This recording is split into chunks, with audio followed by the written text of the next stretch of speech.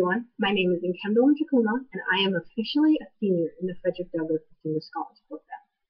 It's so weird to think that my time at American University and with the FDDS program is coming to an end soon, but it's been an incredible and transformative experience. Last week, I had the privilege of attending the FIS graduation and seeing many of the FDDS scholars graduate. While I was there, something that the commencement speaker, Mr. Robert Smith, said really resonated with me. He said that although it is important to remain humble, the single most important part of succeeding today is to recognize, not believe, but recognize that you are enough. I bring this up for two reasons. Before my participation in the FDDS program, I, one, probably wouldn't have believed the statement, and two, being this close to graduation in my last laugh at American University probably would have terrified me. But through the support, guidance, and friendship I've received from the staff as well as the scholars at FDDS, I find myself confident that who I am and everything that comes with it are in fact enough.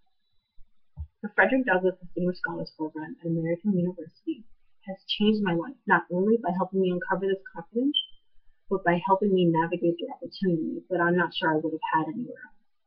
For example, I was able to apply and I was selected as a recipient of the Critical Language Scholarship to study Korean abroad, as well as being able to study abroad next semester in South Korea for the semester are just two opportunities that I wouldn't have been able to participate in or receive if it wasn't for the support I received from FDDS.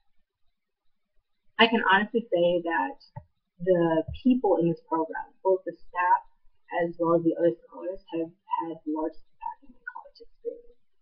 They have played every role from friend to role model, supporting me when I needed it, challenging me when I hated it, but probably needed it, as well as believing in me at all times, even when it was difficult for me to do so.